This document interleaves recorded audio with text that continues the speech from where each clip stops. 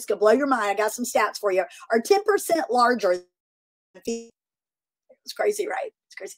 Do not think for 1 minute, not for one single minute, that means that men are smarter than women. I'm not saying that at all. What I'm saying is the chemical or the makeup, the actual physical size is 10% larger.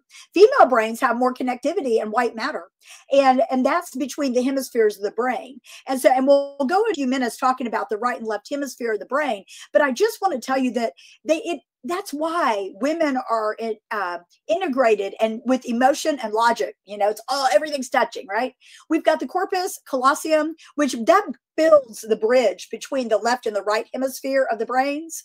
And it allows, it's thicker for women, and it allows women to be able to multitask and have emotional awareness.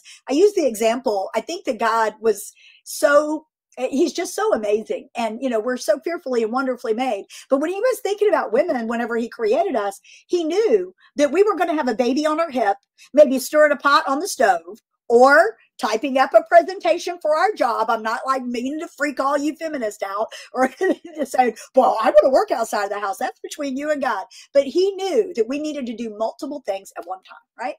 Okay. He knew that we needed to stir a pot on the pan, have a baby on the hip, and have the electricity people on the phone finding out what's going on. Why is it blinking off and on or whatever?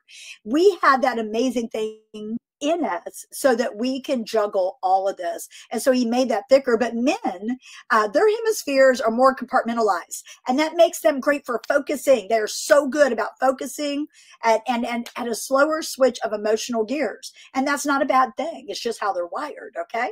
So the amygdala, so that's the corpus callosum, but the amygdala and the emotional memory, and this is a super important part of our brain because this is where a lot of information comes in. It's the emotional center, basically. Okay. And that leads them to stronger reactions to visual and territorial cues. God made it. They're protectors, man. They are protectors. And they have that strong visual thing where they can just like laser focus and know what's going on to be able to protect their wife, protect their household, and so forth. So I love that God did that for them. However, it can be hard for them because they are sensitive visually. And so if you are a male out there and you're like, man, I can't control my visual appetites or whatever, bounce your eyes, man.